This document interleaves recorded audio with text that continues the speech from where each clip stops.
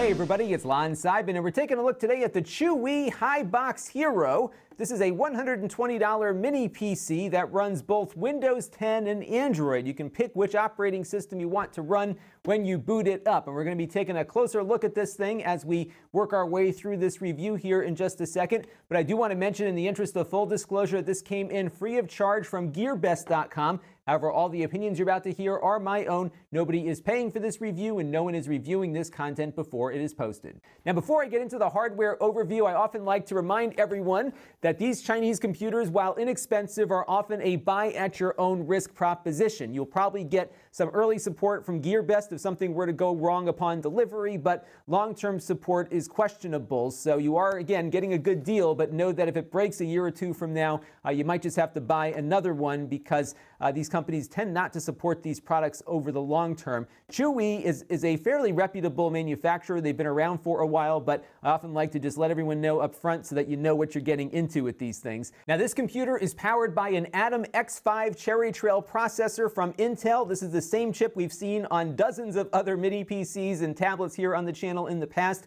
As you'll see in a few minutes, it performs about the same that those do.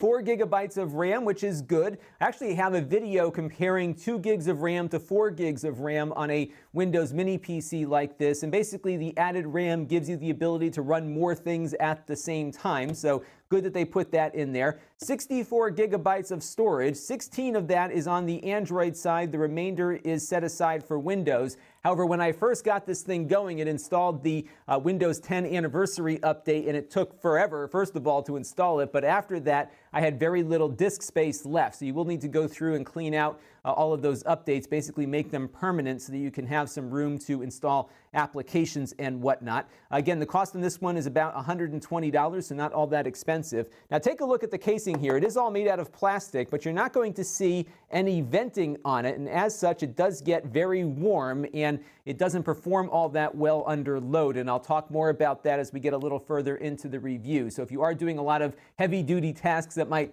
tax this thing, this probably is not the best computer for you, because it doesn't have any place to exhaust all of its heat, and there's certainly no fan built in. It does have a bunch of ports, though. You've got a card reader here on the front. You've got 2 USB 2.0 ports over here, along with the power button. Your power cord goes in here. The good news is there's adequate voltage to support all the stuff you might plug into it, so you can get a bunch of things plugged in without issue. Some of these mini PCs come with a very low-powered power adapter that makes it hard to run hard drives and that kind of thing. This one has a little more amperage going through, so I think you'll be okay with those devices here. HDMI output here. It will output 4K, but only at 30 frames per second, but it will drive a 4K display. I tested that a little earlier. You got 100 megabit Ethernet here and a headphone jack here, along with a reset button. It is VESA mountable. They have a mounting bracket that comes in the box. Not very elegant, but it slides into this little portion there, and then you can screw it down onto whatever stand you're putting it on. So that is the overall hardware. What I'm going to do now is get it hooked up. We're going to boot it up, and we're going to see how it performs both in Windows as well as Android. So stay tuned. Let me get my monitor going, and we'll take a look. So I've switched on the machine, and you can see here we've gotten an option here to pick which operating system we wish to run. So you can, of course, go to Windows, or you can go to Android here, and it will remember what you selected. So the next time it reboots, it goes back to the operating system that it last booted up. There is a way also within both Android and Windows to specify which operating system it should load upon boot. We're going to pick Windows here and let this load up. Now you can see in my hand here I have a remote control. This came inside the box for its $120 price tag. I thought it was just going to be a basic cursor movement device to kind of get yourself around some of the TV apps and whatnot, but there's another button on here that I wasn't sure about what it did. So I pushed the button, and to my surprise, I suddenly got mouse control out of this. So check this out. If I hit the button here, you can see now I can move the mouse around here just using the remote control. It must have some kind of gyroscopic sensor built in.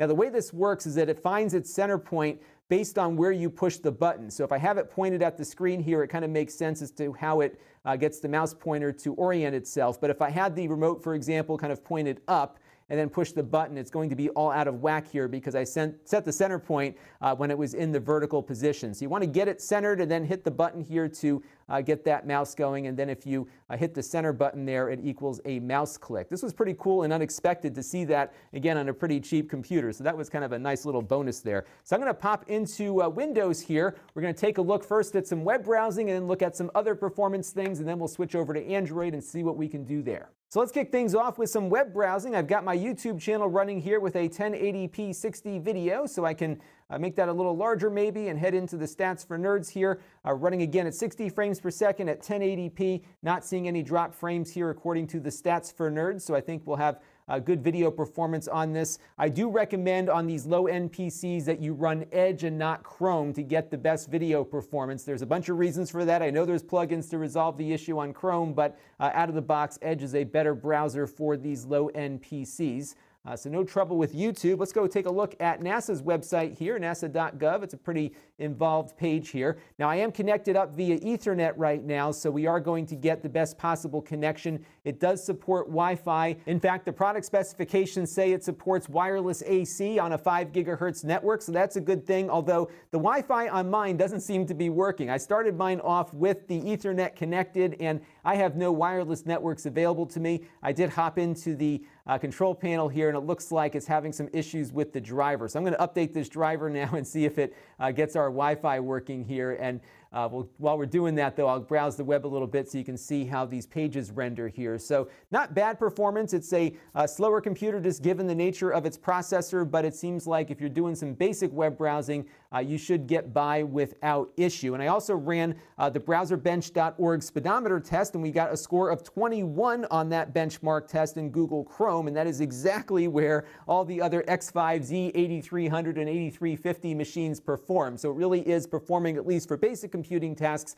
exactly where other devices made with this same processor will perform. And other basic tasks will do okay on here also. We've got Microsoft Word running with a very involved newsletter template here. It's not the fastest thing out there, but it is good enough to get some work done with it at 1080p here, and you can see all is working as expected compared to other Atom-based devices. I did go back to our Broadcom adapter here. It's still reporting some issues, so maybe mine just has a bad Wi-Fi chip on board. So I'll keep playing with this and let you know in the comments section if I made any progress with it. So let's shift gears to something a little more fun now. This is Minecraft, the original version of Minecraft, and I'm getting anywhere from 20 to 30 frames per second, give or take, on here. I did install the Optifine performance enhancing plugin to give us a little better performance on it here, but not bad and about in line where I've seen other Cherry Trail devices perform. And you could probably squeak more performance out by turning down the resolution or reducing the graphical detail, but I like to run everything at the same resolution and detail just to get a good apples to apples across the board. So playable, not of course as playable as it would be on a more powerful computer, or of course you could install the Windows 10 edition for a performance boost. Now, one game that does run pretty well on this hardware is Shovel Knight, and right now I'm getting 60 frames per second, but you saw how it just slowed down all of a sudden? Well, that's not because it's getting overtaxed from all the sprites on screen. It's because this machine is thermal throttling. In other words, it gets too hot and it has to slow itself down so that it can not overheat. So right now we are hovering about half the frame rate we were when we just first started playing here. And I was playing this for a little while, so this has been running for about 10 or 15 minutes or so, and we're already seeing the effects of the computer getting hot from even running this not so strenuous game. So that's why this machine is probably not going to be well suited for any real kind of gaming, especially games that might demand a bit of its processor or the GPU that's built into that processor, and that is going to be an issue. And that's because there just is no venting on this thing whatsoever to let some of that heat out. So the only way it can cool itself off is just not to work as hard. And I did run the 3D Mark stress test on this, and I got a score of 54%. Now, a passing grade, I believe, is 97%, so it definitely failed spectacularly in that test, and it's actually the lowest score I've seen since I started running this test on all the computers I test here on the channel. So its lack of cooling is going to be an issue, especially for low-end games like this and anything higher than that you're going to try to run. Now, typically, these Atom processors don't do well with anything that came out in the last 3 or 4 years or so. They typically do okay with games that are about 10 years or older. So a lot of the older game consoles that you might want to emulate should be okay on here. I think usually the cutoff is around the Nintendo 64 or thereabouts. Then a lot of older games like Half-Life and some other things run at 720p. But you'll definitely need to do some research first, because most of the newer stuff, not even Rocket League, will run on this hardware at any kind of close to a playable frame rate. So just bear that in mind. You are not buying a gaming PC here, and this one is really not well suited for gaming just because it can't keep itself cool enough to maintain a steady frame rate. And on the 3D Mark CloudGate test, we got a score of 1,700, which is exactly where other Cherry Trail devices have performed. However, I have a feeling if this test ran 4 or 5 times in quick succession, we would see a diminishing score as it got hotter. Again, heat is a big issue with this one. Okay, so I've got Kodi opened up right now. We're going to take a look at a Blu-ray file. We're going to look at this jellyfish test file, and I'll put a link to it down below in the video description so you can use it also to test out your hardware. And these devices typically do well with high bitrate 1080p video. They don't do so well with HEVC formatted video, but things like this, which is essentially a replication of a Blu-ray MKV, should play just fine. There was a couple of skip frames when it got started, but it's generally able to keep up with it. This file runs at, I believe, about 55 megabits per second, so it's the maximum file you'd ever throw at it in that Blu-ray format, and it should do just fine with it. It is able to switch back into 24p mode if you're thinking about a home theater scenario. However, it does not support DTS HD or Dolby True HD, so you're not going to get the lossless surround sound formats, but it did pass through other audio formats on my home theater receiver. But for a home theater device, it really needs to do the lossless formats to pass my tests, and it kind of fails at that. So it will play back the video files just fine. It'll work well with Netflix and other services as well on the Windows side of things, but don't expect it to push a lot of the newer 4K stuff very efficiently. Now let's shift into Android, and one of the reasons why we spent so much time on Windows in this video is that there isn't much to see on the Android side. So instead of going through that thing you saw at the beginning when we first booted up, I can load up this application on the Windows side here to decide what to do. So I'm going to go over here to switch system to Android by clicking OK, and it will then reboot now automatically onto the Android system that is built into the box here. It's not going to be much, but it will show us Android here. So we're going to let this thing boot up, and I'll show you what we've got once it does come back. So here is Android. You're not going to get a fancy TV interface like you might with the Mi Box or the NVIDIA Shield or something. So you will be navigating a tablet interface on your larger screen. So for home theater purposes, I think it's kind of useless. It really isn't all that intuitive. Everything will work like it does on a tablet, which when you're using a mouse is not always the best scenario here. Look how hard it is to drag down that little thing up there from the top. I'll load up YouTube though so you can get a feel for how the apps will behave. So what you'll get here is exactly the same kind of interface you might get on a tablet or a phone. You can make it full screen, of course, which is good, but again, you'll be struggling a lot to make this an efficient way to watch video on your television set. So that was one gotcha with it. And another gotcha related to video is the fact that you can't install Netflix on it officially. So I've got the Google Play Store up here, and if I type in Netflix, we will not find the Netflix app on here because it is not installable on this box. Now, this is not Netflix right here. This is an app called Flixer that must be some kind of companion thing or something. So there is HBO Go and Hulu I did see on here, YouTube, of course, but the Netflix app will not install on this officially. You can, of course, sideload it, but I do not recommend sideloading because who knows where the app came from. Do it at your own risk, just like when you buy the device here. But really, it doesn't do so well as a media box, as you can see. It does okay, though, with gaming. So if you've got some Android games that you like to play here, like Crossy Road, this one actually does run pretty nicely on this, given that the processor is pretty powerful for this kind of thing. So a lot of the casual games will run nicely on here. Some of the emulators might do okay, but I think you'll have better luck with emulation running things on the Windows side. And in fact, I think most of what you might run on Android will already be on Windows 10, and Netflix, of course, is on Windows 10. So I really don't see a real value here to having Android on here at all. I also took a look at Kodi on this. It does run somewhat decently, but it doesn't drop the frame rate down to 24p for 24p content, and it also has issues with pass-through audio. It does support AC3 Dolby Digital,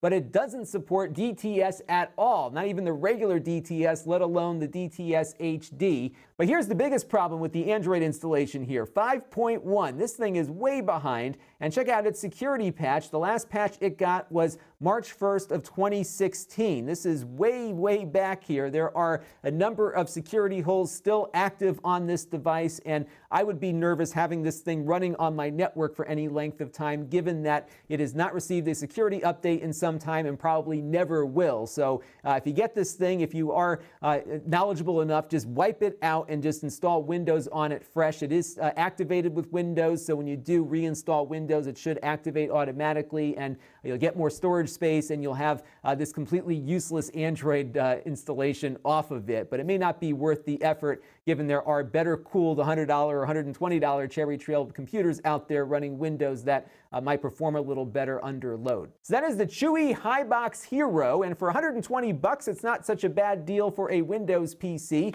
I was very pleased with the remote. In fact, very surprised by how well it worked. It's really a nice little bonus add-on here, especially given the mouse functionality that you get with this for the $120 price tag. That's cool to get a peripheral like this built in. I've never seen one of these before on a Windows PC like this, so that was pretty cool. But the cooling is the big issue with this one. It really does get hot, and it doesn't have any way to cool itself off other than to slow itself down. And I think that will be a problem for gamers and maybe some home theater people who are really pushing the limits on the computer here. So the heat issue is really going to be something that I think might turn off a lot of enthusiasts. The Android side of this thing is completely useless, and in fact scares me a little bit given its lack of security updates. It did update itself when it first came on, but it didn't do anything with the security updates, unfortunately, and it's just a year and a half. It's just inexcusable for a device that is currently on the market, and that is a big worry of mine, so I would keep it out of that Android mode.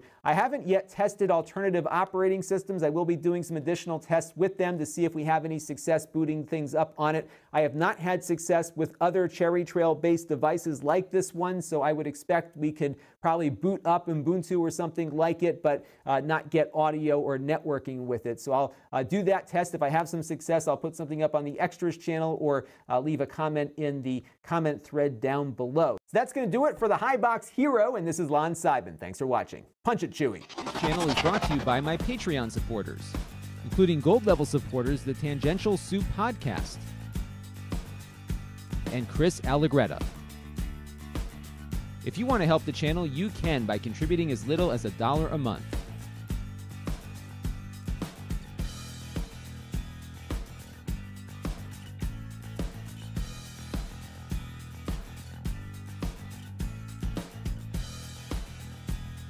Head over to Lon.TV/Patreon to learn more.